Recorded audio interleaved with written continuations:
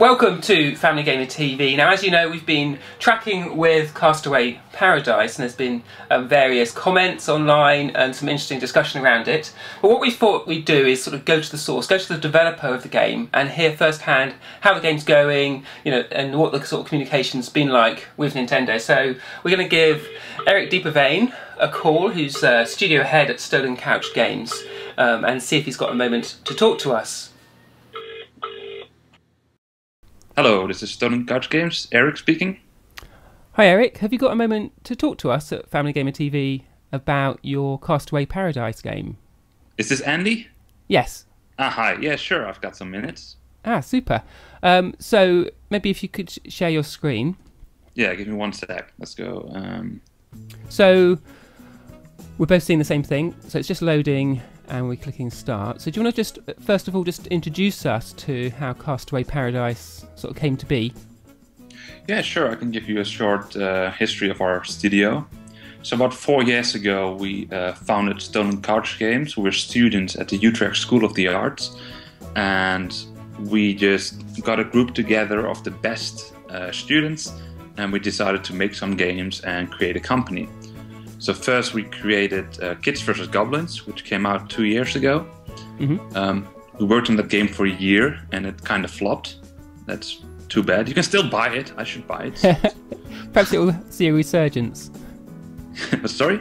Perhaps it will come back into popularity. Yeah, that would be great. Because the critical aspect of the game, everybody actually liked it, but nobody bought it. So that's a bit sad. But we decided to make some smaller games afterwards, and the first game was Ichi, which has been downloaded over 700,000 times. That did a bit better, but we got a bit of profit from that game, but it wasn't enough. So we decided to create different types of games. So we looked at the market. Well, what can we create that hasn't been created on iOS and Android yet? So we looked at Animal Crossing and Harvest Moon and those types of games.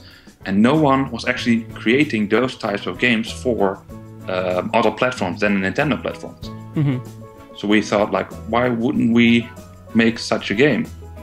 Because there are millions of people who love these types of games, but you can't play those games on PC, on iPad, on Android. So in 2012 we started development on Castaway Paradise, and now it's more than 2 years later, and we're still developing it. And the game is sort of soft launched in a few territories to sort of test it out, is that right? Yeah, last November we released it as a beta for iPad only in Canada, and last month we released it as a beta in Australia, New Zealand and Vietnam. And so that's what we're seeing on the screen. So people who are familiar with Animal Crossing, I think, will recognise some of the mechanics and some of the sort of the style of interactions going on here. So, I mean, perhaps the most pressing question is, did Nintendo mind? Not that it's only Animal Crossing, but, what's the relationship been like with Nintendo on the game? Well, Nintendo is great. We showed them the game about 2 years ago when we just started, and they really liked it. And they immediately asked, like, can you bring this to our new console, the Wii U? And we're definitely considering that, because they haven't released an Animal Crossing game for Wii U yet. So I think a lot of people are waiting for these types of games also on Wii U, so why not? And I can't speak for Nintendo, because we're a different company and we have no affiliation with them. But if you look at which types of games are available on the 3DS, on the GameCube, on the Wii and the Wii U, you will see a lot of, for example, Mario Kart clones. There are a lot of Mario Kart clones, and they're all licensed by Nintendo. So obviously, they love their IP and they will protect their IP, but they're not threatened by other developers mimicking or being inspired by their IP. And how about sort of fans of Animal Crossing? Because it seems like that's some territory you maybe need to tread carefully in bringing a game that's quite similar. attracting them to it without sort of, I guess, coming across that you're just ripping the game off, because obviously it's a sort of dearly loved franchise. How are you dealing with the fans? The fans are great. Yeah, obviously the fans, they love Animal Crossing and they think it's the best thing ever, and they're right. Animal Crossing is a great game, but we're not trying to create Animal Crossing 4. We're creating a game inspired by Animal Crossing and Harvest Moon and The Sims. It's like a combination of those 3 games. So it's creating something new, something different, but it will have similarities. And that's also the appeal of this game. So we're not making a game for Animal Crossing lovers per se. We're making a game that is similar to those games. And it'll be available initially on iOS. Is it just iPad, or will it be on iPhone, iPod Touch as well? It will be on iPhone and iPad, and hopefully also iPod Touch. It's also coming to Steam, to Android tablets, phones. So there will also be a Mac and PC release. So basically all platforms. I'd like to see it on the Vita. Is there any chance of that happening? We're always talking with Sony. And last time we showed it, they were definitely interested. Yeah. And so maybe the game itself, so what we're seeing is our character here equipping, decorating their house, which is kind of similar sort of fare to Animal Crossing, but it seems like they can buy items a little bit easier. I mean, could you just talk through what we're seeing here? Yeah, so this is the player house. You start out as a tent, and then you can upgrade it to like a villa. And as you can see, you can place items on top of tables. You can place the tables, you can change the floor, the wallpaper. You can basically do everything you want in your house. And that's really cool, because we have like more than 1,400 items in the game you can decorate with. And it's constantly growing. We're constantly adding new stuff to the game. For example, right now, there's the World Cup. The Soccer World Cup is going on in Brazil. So we added a Brazil World Cup pack with football items. And that's been doing really well. For example, the club colors hat, which is really cool. But you can decorate your house, but you can also decorate every bit of the island. So this is a tile-based game, so you can, every tile, every meter on the island, you can decorate. You can place fences, you can put statues up, you can do everything you like. And you can also share that with your friends. So it's really social and it's really customizable. Yeah, and you can see these outfits here. They're cool, right? Our character's got a dress on. Are you limited to wearing dresses if you're a female character, or can you just choose what you want? You're not limited at all. At the start of the game, you're asked, like, are you a boy or a girl? And basically that doesn't matter. Because you can just wear a dress and you can change your face to a female face or a male face. It's up to you. And we're seeing here the sort of VIP perks of the game. So there's some ways that you can access more content. Could you maybe talk about this while it's on the screen? Yeah, sure. Castaway Paradise is a free-to-play game. So most of the players will not spend a dime. It's completely free. But what we included is a VIP subscription. And that's like for a few dollars a month, you will get a lot of exclusive content. So immediately you will get these items that you can see, like the crowns and golden equipment and drum kits and all kinds of exclusive items. Like a gold mirror. Who doesn't want a gold mirror? Yeah, so these are items you couldn't get unless you had that VIP access. Yeah, there's some items, decorative items, that are locked to VIP members. And also, if you are a VIP, you will get a 20% discount on all items. And you will get like unlimited water. So if you go farm, it will take water. It will use water, but if you are a VIP, it doesn't use any water, so that's good. And when you log in each week, you will get exclusive items. And so I quite like that, because rather than, say, paying £1 for a golden duster, which I'm intrigued about, you got a predictable. So as a parent, I know that I'd subscribe to as a VIP, and I can then predict how much I'll be paying through the year, rather than an unpredictable price that's dependent on how many transactions my child does.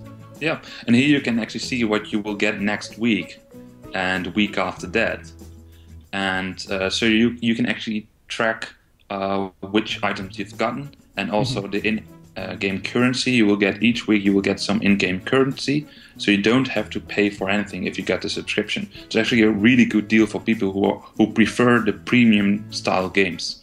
And so we've seen flashing up a few little new quest icons next to different inhabitants of the island, which are the inhabitants animals always, or I'm not quite sure. Yeah, they're all a goat.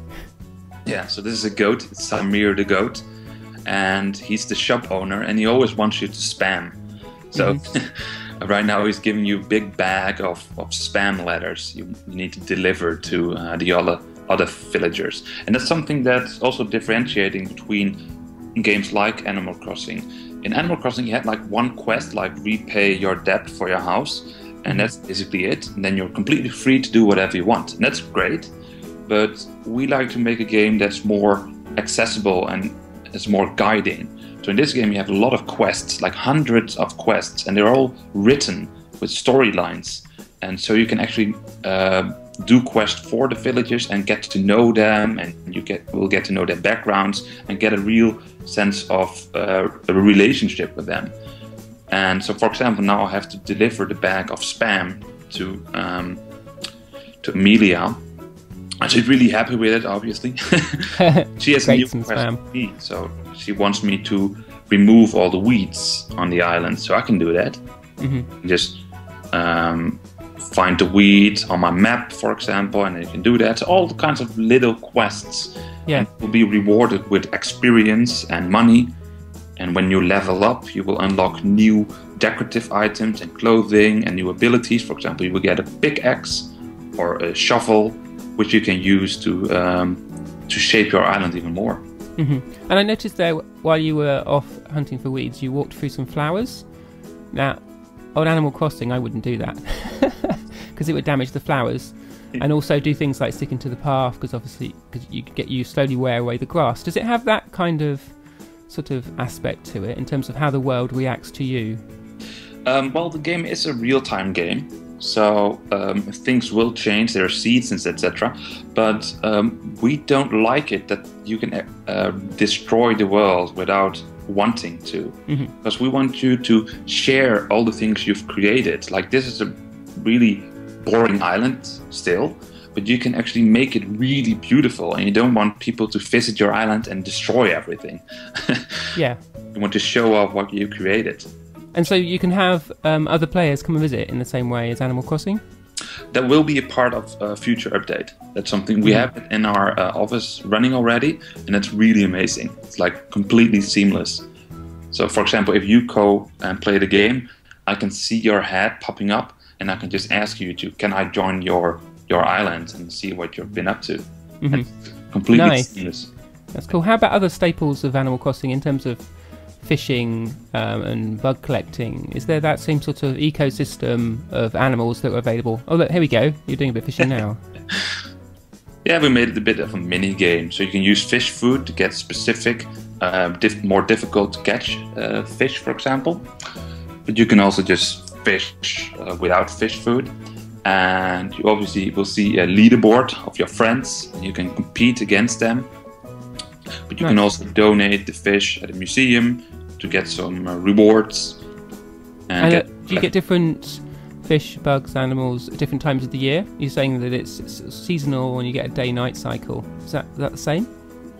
Not yet, but what you do is you can grow specific types of flowers that will attract specific insects. Right. So if you level up, then you will be able to buy roses, and roses will attract a certain bug. And that's one way to get all the insects and fishes. Yeah, so the more we look at this, the more I realise that its similarities aren't limited to Animal Crossing. So what you're talking about there reminded me quite a lot of Viva Pinata, where you're developing your garden or your island to attract particular animals. So you're sort of saying in a similar way. And then earlier in the house design, it looked more like The Sims because you had different rooms and you could zoom out. So could you maybe talk a bit about what other games have inspired Castaway Paradise? Oh yeah, sure. Yeah, the core gameplay is like the island life simulator. That's obviously something that's kind of unique to Animal Crossing. Not a lot of games are doing that. So the core is that, and that's the only thing we actually took from that. And then it's like, okay, we're not going to look at Animal Crossing anymore. We're just going to create this game. And over the last 2 years, it just evolved into something unique, and that's basically this. And yes, it does look like The Sims, like a lot of customization, way more than the other types of games. You can actually do a lot of things, like customize every bit of your island, and that's different. And for example, the farming is like a mini game on itself. You can grow all kinds of crops, but there's also like a match 3 mini game. Like you have to plant 3 peppers right next to each other that will grow into one big pepper. And there's lots of depth in there as well. So you can really have to figure out how long it will take for a certain crop to grow and how much profit you will get from that. And we want people to share that information and play together to find out the best ways to earn money and get XP, etc. And so it sounds like while you were developing this, Animal Crossing New Leaf on the 3DS would have been released, if my chronology is correct. Is that true? And did you, when it came out, did you sort of take a fresh look at it? Yeah, during the development that game was released, indeed. Yeah, I bought it. Yeah, it was Animal Crossing. Yeah. Yeah, they did some new things, but nothing that we weren't doing or we wanted to imitate. It's a different experience. And so, if you've got somebody who's listening who's a fan of Animal Crossing, or perhaps their family has followed Animal Crossing, what would you say, would be a reason to come into this new sort of way of doing it in Castaway Paradise? What's the sort of USP, do you think, here? Well, the first thing is that you can play it on all your platforms. And the second thing is that it's completely free. Which is a good thing. Yeah. That is really good. And the third thing is that this is a game as a service. And what we mean by that is that we will continue to support this game for years to come. So it's not like you're buying a package and that's it, but we're constantly listening to your feedback and improving the game. So since we soft launched in November, we've made more than 15 updates to this game, constantly listening to the players and creating new features. For example, this map view, this wasn't available a month ago. We integrated that because people wanted this and they voted on this feature. It's like so if we get a lot of votes for a specific feature, we will integrate it in the game. Yeah, so there's a forum, is there, or do you just use Facebook? How do you interact with your players? So on the left side of your screen, in the corner, see a feedback button. You can, with the envelope on it. Yeah, you can just press it and leave your feedback, and people can vote on that. Now, a lot of our viewers are quite keen on Skylanders and Disney Infinity because of that physical crossover, and your characters here they look beautiful, basically. Have you thought about doing something like the Amiibo figures, where you have a physical presence for the game as well? Yeah, we thought about it, but actually we want to turn it upside down. Like, you can customize your own character, and wouldn't it be awesome if you can just press a button and we will 3D print your character and made it to you? Like, you can actually order your own character. That's something that would be cool. That will be really cool. So that's something we're thinking of. So you design your character in the game, you customize it completely, and when you're happy with it, then you can just click print. Yeah, and then we'll print it for you. Yeah, I like that idea of that. And I like the idea because these characters evolve over time. So if you had a 3D print of your character each birthday. You know, I could imagine doing that for my kids, and then they'd have a collection of their little character as they went on through the years. Yeah, that would be really awesome, right? Yeah. So is there a promotional materials or perhaps a trailer for the game that, you know, we could share with people who are excited about it? Yeah, I got something new for you. Oh, yeah? Something coming out in the autumn, and it's the Animal Day event. So this is completely new. So here you can see the new items that we are introducing for that week only. So these items you can only get during that event. And then they're gone? Then they're gone. Wow. So you have to buy them for free, collect them and share them with your friends, because they will be very, very valuable after that week. Yeah. So you can dress like an cool. So you can dress like an animal week. Yeah, that's nice. And so if you were selling them to your friends, can you set the price? Well, it's more of like gifting. Yeah. But you can exchange items, so that's cool. Cool. So that's a trailer. Do you have anything else lined up you can sneak us a preview of? Well, I can show you the main trailer, which shows all the customization options in the game. So here you start out as it's winter, and the whole island is very barren. It's like completely boring. But now you can see what you can do with the island. So you can decorate like it's Christmas, plant all kinds of trees, meet the villagers, and then afterwards it becomes summer. Nice. Plants come out, and all the things that you can see placed, you can do that. So this is all placed, all created by the player. So it's really customizable. Nice. And so people who are keen to get hold of the game, is there, I know you haven't got a firm date, but have you got a rough idea when it will come to other territories? When it's good enough. We're constantly developing the game, and when we think it's ready, we'll let you know, definitely. But it's not long. We're getting really close to releasing it. So maybe this year, from the sounds of it. Oh, definitely. Super. Well, we'll check back when that sort of hits a wide release. I really appreciate your time. It's great to hear the sort of inside track on Castaway Paradise. Look at that. It's absolutely massive. So, yeah, we're excited about the game. Oh, that's great to hear. Super. Thanks for your time. Bye-bye. No problem. Bye.